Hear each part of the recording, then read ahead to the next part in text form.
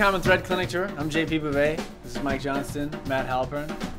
And we're a 3-man clinic tour. We travel in different regions and we teach. Hope to inspire. We talk, we try to inspire, and we play some drums. Doing a clinic can be great by yourself, but doing it with 2 of your best friends is like, it's just all fun all the time.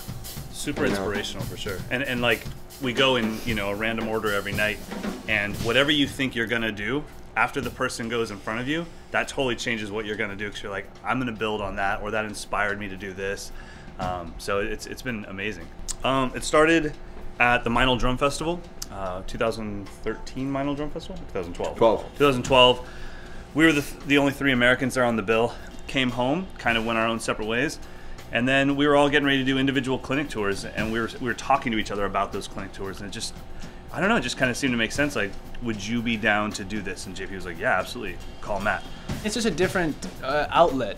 Like, the stuff I'm practicing in the practice room, like, it doesn't really see the light of day in bands, or like, I'm not teaching it, you know? So like, this is a place to really bring things that I'm excited to people, like a room of drummers. Like, it's a room of drummers, so like, that's the only place I can think of. And for me, you know, instead of a band, I have my teaching business, and so to get out and do it and see people's faces rather than just seeing a camera, it's amazing. It's nice to teach students because they have to work hard. It doesn't just come that way, and there is a value to that. You know, there's a lesson to be learned in that. You know, in that itself. Like, if you work hard, you can accomplish anything you want, but you have to work hard.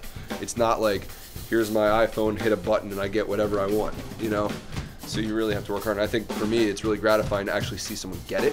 I think we all share that. Yeah. Like, that's why we do it. Stay inspired, you know? There's so much inspiration every day, not even with music, just, you know, where you live, what's going on around you, all these positive things. We're all really lucky people for the most part. You know, like, we hopefully have roofs over our heads, food to eat. So if you can have those comforts and then choose to do whatever you want to do in life, then that should be really inspiring. So I don't know, my biggest thing is to just inspire people to stay on their path.